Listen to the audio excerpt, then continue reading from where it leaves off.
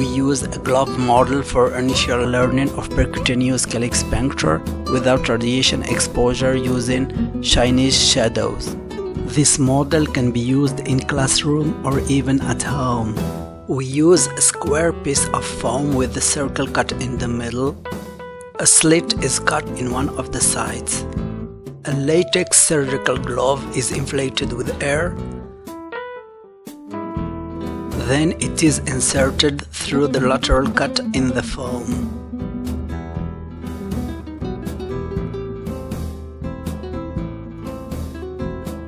Thus, the fingers will be in the central empty cylinder.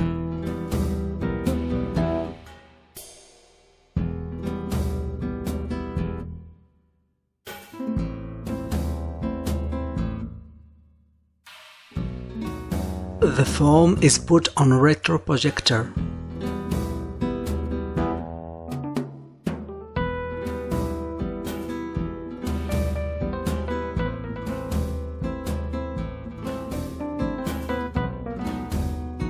The finger's shadow is projected on the wall. The fingers are erect but flexible. The puncture needle is used through the lateral wall of the foam. The tip of the fingers are used as calyx. The sign of the puncture is to push the finger's tip till it becomes concave. The beam of light is horizontal, so it gives orientation in the frontal plane. The orientation in the transversal plane is not possible in this model.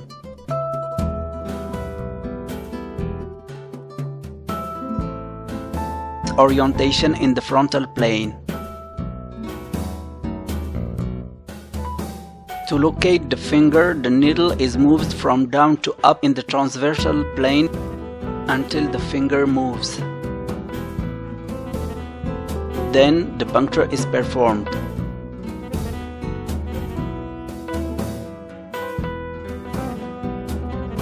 All the fingers can be used for puncture.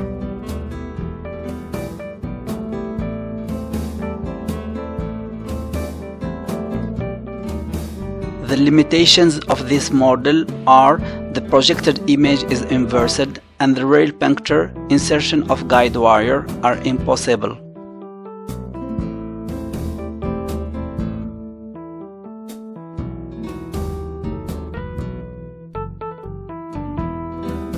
To solve the problem of the inverted projection, the foam is covered with a paper. Thus, the shadows are projected on the paper without inversion.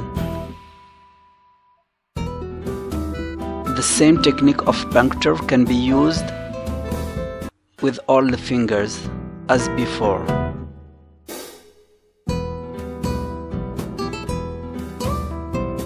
Any other source of light can be used, like data show projector. This model is not very realistic. However, it is a cheap and easily set up model.